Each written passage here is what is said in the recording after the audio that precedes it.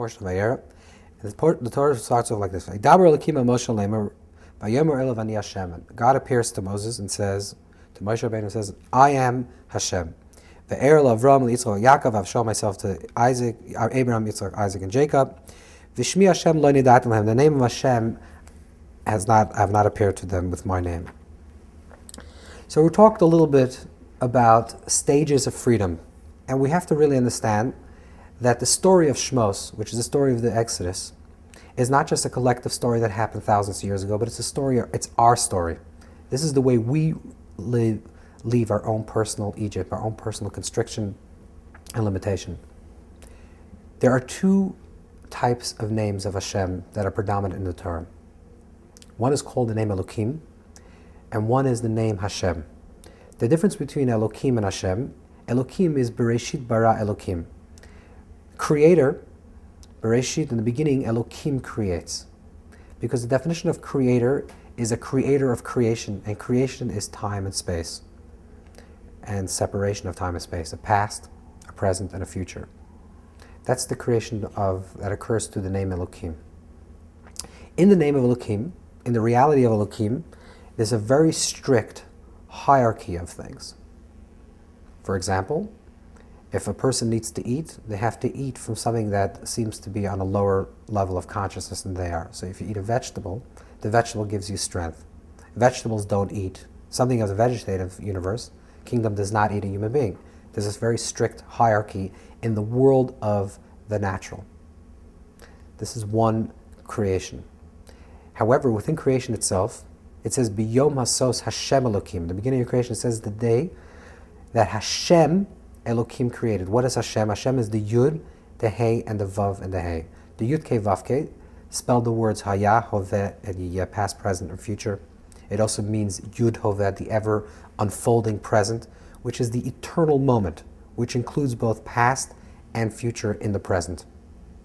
That's larger because it encompasses all of time and all of space. That's the unity and the uniqueness of time. So we have these two dimensions. In the world of Elokim, that's the world of order and absoluteness.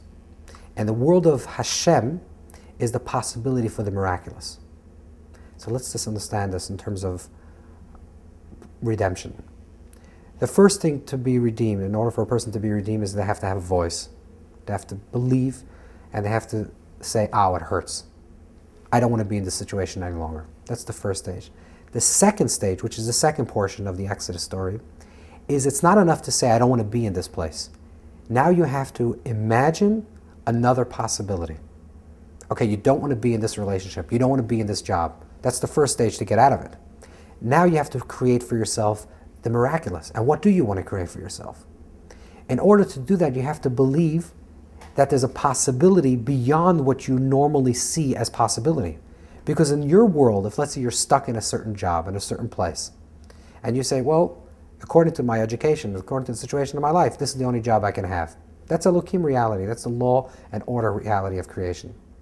But if you really want to break out, first you have to say it hurts, and then you have to say, I believe in the power of Hashem. What's the power of Hashem? The power of Hashem is that within creation there's also the possibility for the miraculous.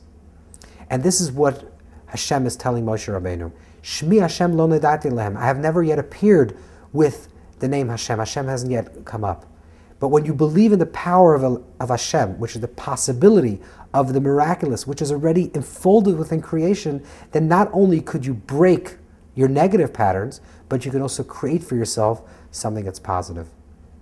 And it's interesting that the story, the first mitzvah that the people in Israel receive in Egypt is the mitzvah to sanctify the new moon.